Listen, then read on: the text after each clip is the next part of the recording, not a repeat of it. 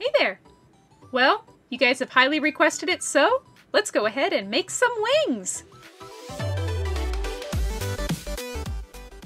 Now, before we can actually get into this, I do have to discuss a little bit about how the pattern will work. Now, whenever you're doing any sort of wing, it's important to keep in mind the actual anatomy of wings. You can see here by looking at this, the primaries will actually fold over here, so if you incorporate this into your design, you'll end up with a much more beautiful looking shape for your wings that won't look as staticky and kind of bland, so to speak. It'll look much more natural and give it this really cool, cute vibe. But with that, we're ready to proceed. Now, as soon as you have your pattern made up, usually your wings are going to be consisting of two different pieces, the top half and the bottom half. In this particular case, I have this beautiful aquamarine blue that's going to go on the top half, and then I'm going to have a white on the bottom. So I start by simply tracing out my patterns onto my material here. Now, I will be using Minky for this project, and Minky is kind of an unusual material because the fibers will go one direction, very similar to fur, but it's super duper short, so you don't really have to worry about any kind of craziness should you cut out a piece going the wrong way. It just looks a lot better. It's also a very big pain in the butt to cut, so try to be patient with it as you're working. And if you're struggling a little bit, you can always pin the heck out of it with some pins, and that will help reduce the slippy slidiness just a little bit.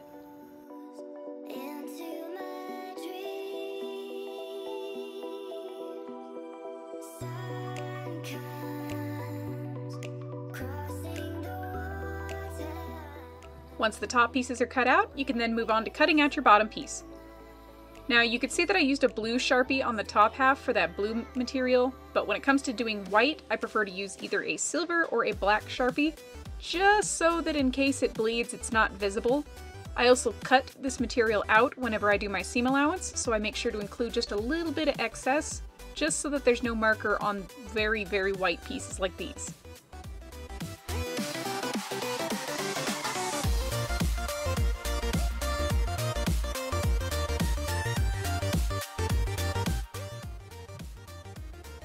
And once again, snip, snippity snip, and cut all the material out.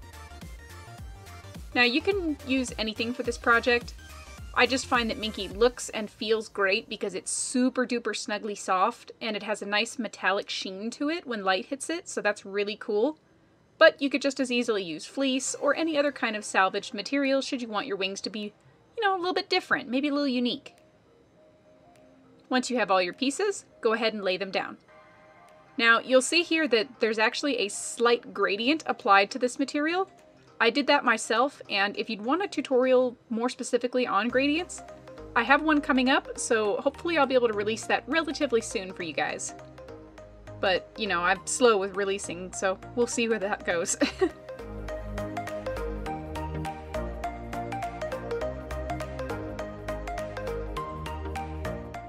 Once all the pieces have been laid down and lined up, you can go ahead and pin them.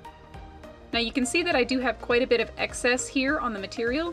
That is so that when I'm sewing these edges together, I don't have to worry about the machine catching or pulling or stretching anything out where it's not supposed to be.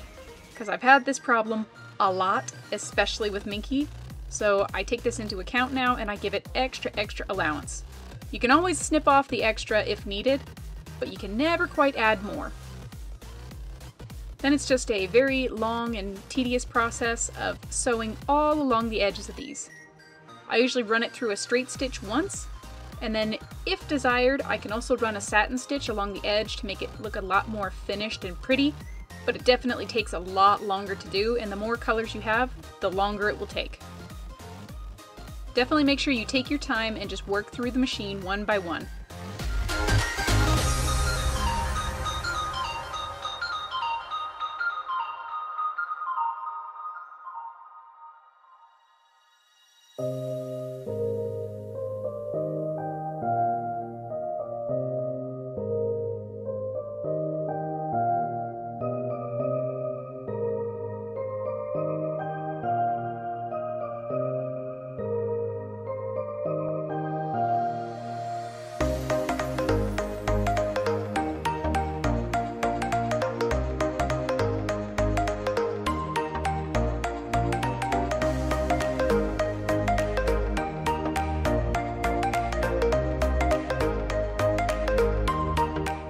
But now I come in and add another layer of detail just to really, highlight the fact that these are feathers and that they have these beautiful little feather slits.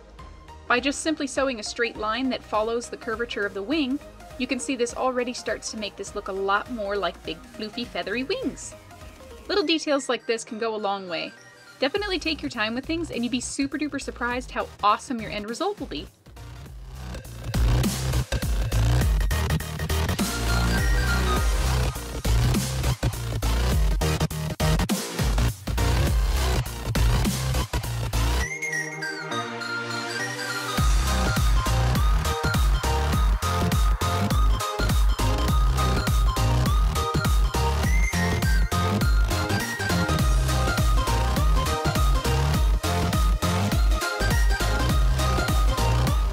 Once all these bits are done, I do go over it one more time with just an additional layer of feathering details.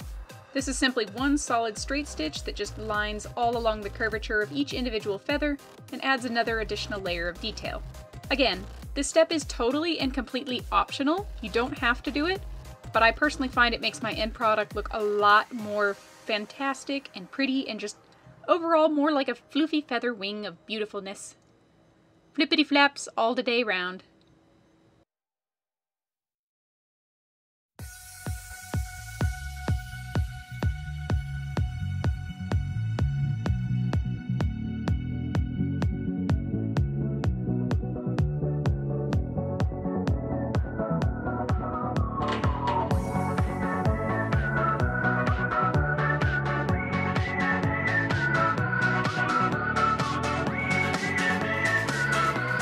Once all these are done, we're now ready to sandwich the two together, pin them, and then proceed to sew all along the top edge, but make sure that you leave the shoulder portion open because we're going to have to leave room so we can turn it inside out.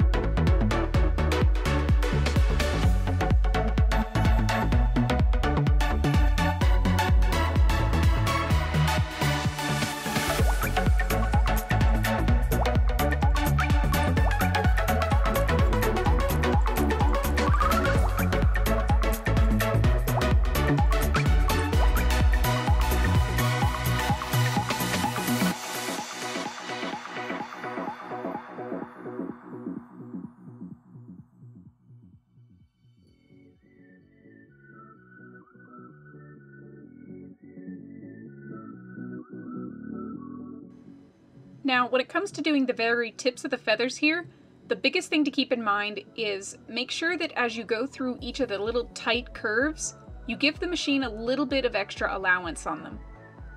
I find with doing feathers, especially with these tight little corners here, the material tends to pinch really bad when you turn it inside out if you don't give it enough room to be able to turn softly. Avoid using very hard, sharp angles and try to make them a little bit more round and use more of a U shape when you round these corners. That'll help it significantly when you go to turn this material inside out. A lot of it does come with practice though, so don't get super frustrated if you don't get it on the first try.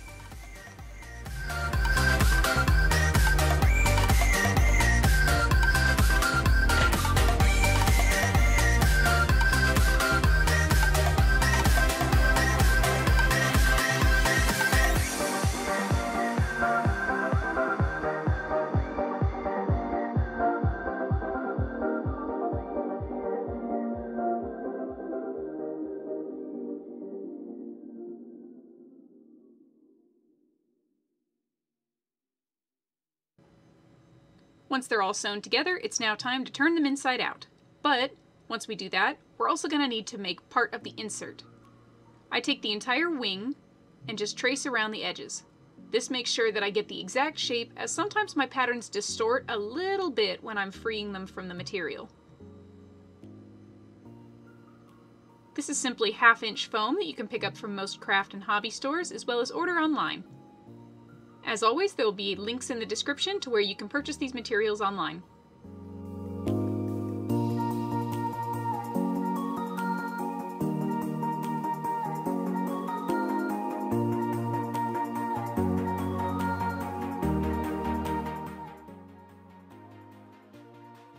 Make 2, and now we're ready for the next portion using EVA foam.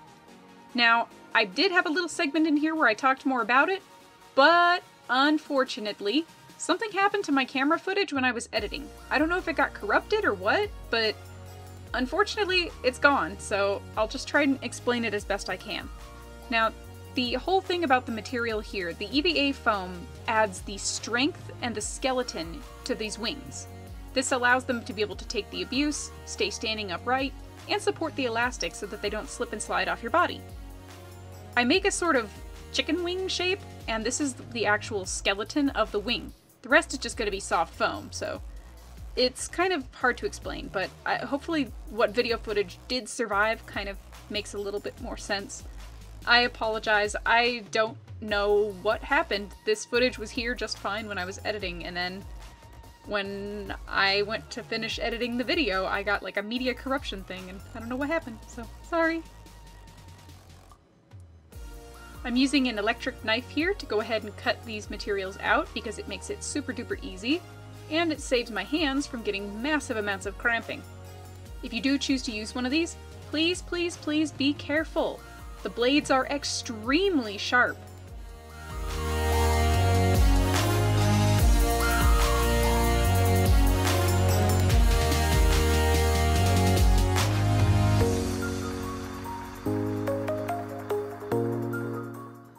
Once you have both pieces cut out, I do like to go along the edges and taper them just so that they sit a lot more flat on the final material. This helps with the product's visual appearance and doesn't really affect the structural integrity of it, so it's definitely something I would recommend doing. I'm basically just cutting at a beveled edge all the way around this material.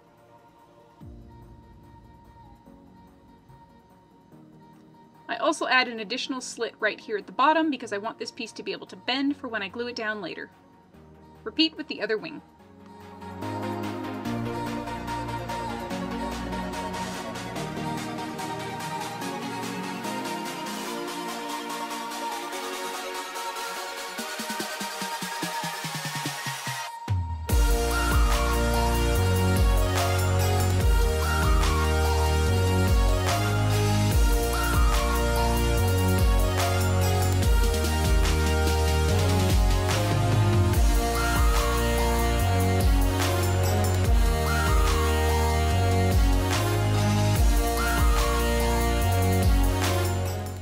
Once you have both of your little chicken wings cut out, you can now begin to glue them onto the actual wing itself. Position them however you like, lay them down and check the fit, and then we can start to glue them down as soon as we cut out this little support piece right for our back. I find it's helpful just to kind of lay it down and then take either a black or a silver marker depending on the color of your EVA, trace out a rough little trapezoid shape, and then go ahead and cut that out. It's important that you cut out 2 of them, so keep this in mind. Now this little part is not entirely necessary, but I find it makes a lot more of a secure connection for the wings in the long run. Simply scratch up the surface where you're going to be gluing 2 pieces together, and it will give the glue much more of a tooth to grab onto.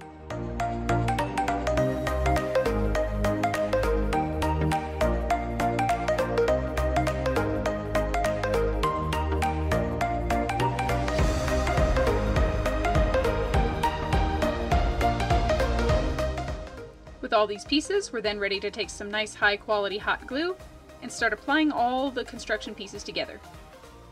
The very first thing I do is I glue on the little bendy armature pieces, and this is why I made sure that I allowed this piece to flex and bend so that I can position it, giving the wings the ability to fold straight back for storage, as well as everything else. Once you get these 2 pieces glued down, we're then going to move into gluing down the elastic support.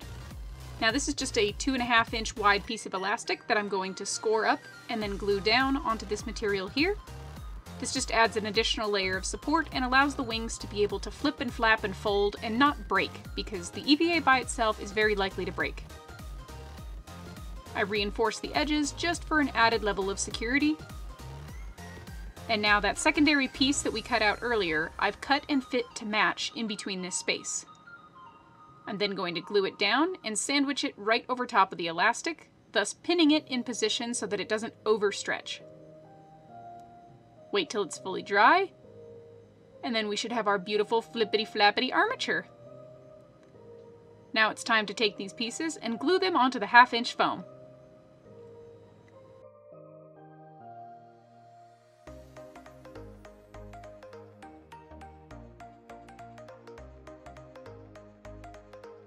I also snip away a little bit of the foam here just so I can bend the wing and not have it get all scrunched and stuck up on that edge right there.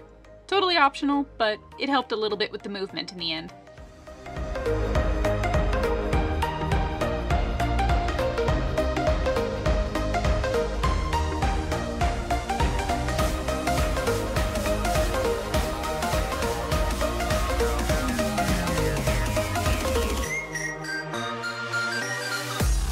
And with that, your beautiful flippy armature is done. You can see how floppy and wonderful this already looks, and it doesn't even have the skin on it yet. But in order to wear these wings, we're also going to need to attach the elastics to them so that we can slip them on our back. In order to do this, I take my 1-inch elastic and I measure from the top of my shoulder all the way around my torso, and then with a little bit of a tight stretch, I connect it at these edges. This gives me a rough measurement of how big my body is. If you're making these for somebody, make sure that you ask them to take these kind of measurements. And then we can start to glue down these new elastic pieces.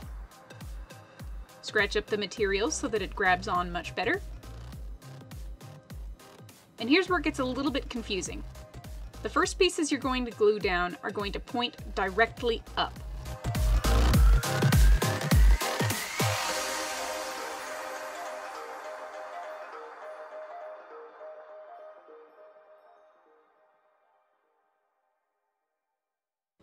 Once these pieces are fully glued down and secured, you're then going to loop them underneath the material, check the fit once more, and crisscross them over your chest like this. So when you go to glue on these new pieces, make sure that you crisscross, so the one on the right will connect to the left side, and the one on the left will connect to the right side. This helps maintain that X formation and gives them a much better grip on your back, as well as just making them feel a lot more comfortable than anything that grips your armpits. I don't know about you, but I always get irritated when backpack straps poke me in the armpit. I also add a lot of excess elastic here, just as an added precaution. And then this little piece is just some super thin 3mm fabric stabilizer.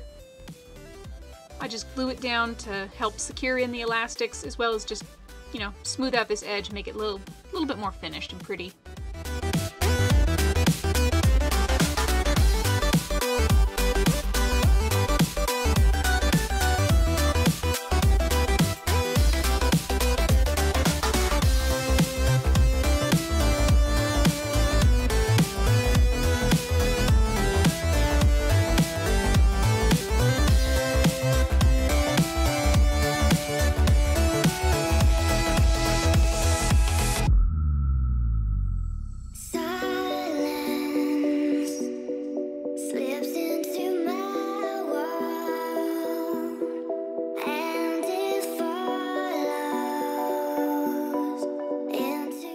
This piece here is simply a little support for my back so that they're more comfortable for me to wear.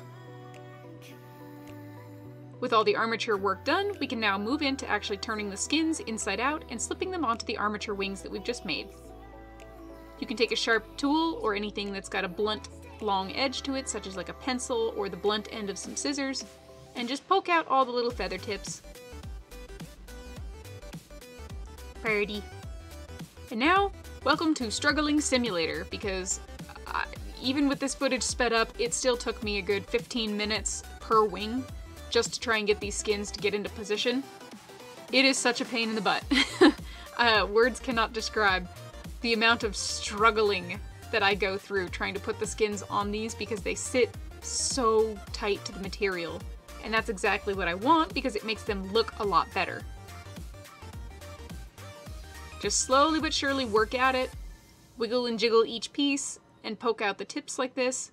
If everything's cut properly, it should line up almost perfectly, and you should be able to slip everything in and it'll sit nice and flat.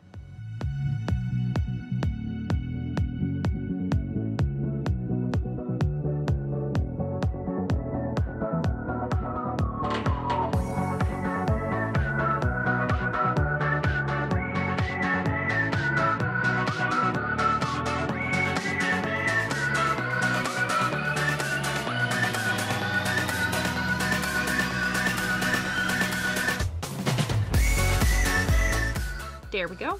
See? Look how beautiful and pretty! They're not even finished yet and they're already so cool! We're nearly done. Let's go ahead and add the finishing touches to these beautiful flippy flappy boys.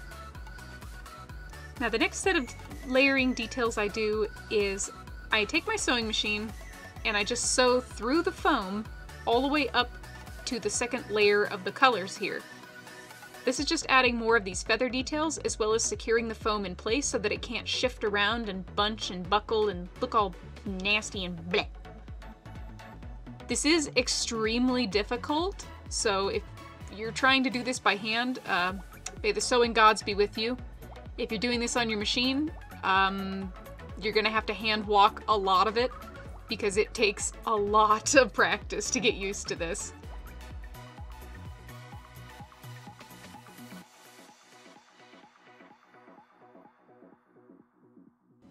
But you can see what an amazing detail those little things just added. Sorry for the camera lighting, by the way. I worked on this project for like 4 days straight, and I just got frustrated on the last day and decided no more. Now to finish these wings off, I have a piece of fur that's going to match the fursuit that these are for. I simply cut a little trapezoid patch right here to cover it, as well as a piece of fleece that's going to rub against my back so that it sits a little more flat, is comfortable to wear, and is easy to clean. Then it's just a matter of pinning everything in place and proceeding to hand sew these pieces onto the actual wings. Now I'm simply just using a ladder stitch here in order to attach these two pieces. It's a very awkward camera angle, so I apologize for the scooting around that the camera does. I tried my absolute darndest to give you guys a good angle to show this off, but if you would like a more precise tutorial for how to do the ladder stitch, please let me know and maybe I'll try and do something to cover it and explain it a little bit more in depth than what I've got going on here, because I'll admit this is very confusing, but like I said, it's not an easy angle to sew at. I need to get like a GoPro and strap it to my forehead or something so that I can accurately film this for you guys to see it. As it was, I was basically straddling the camera just trying to get a good angle on this.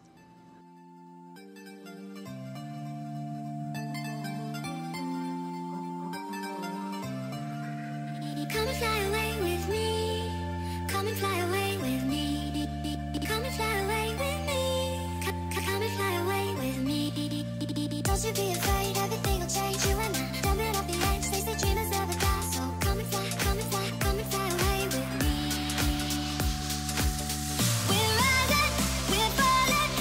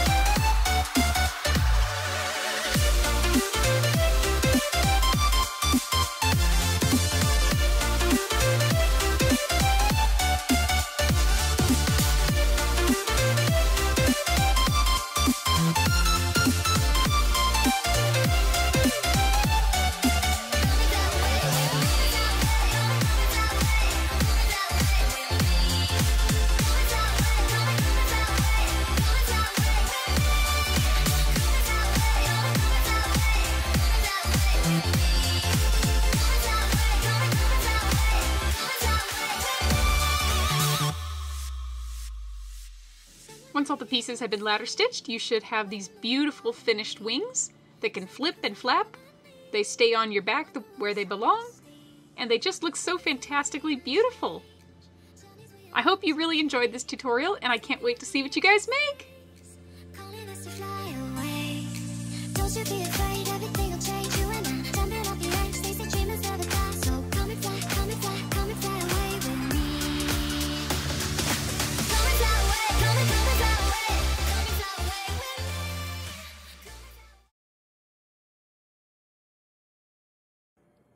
Cheeto!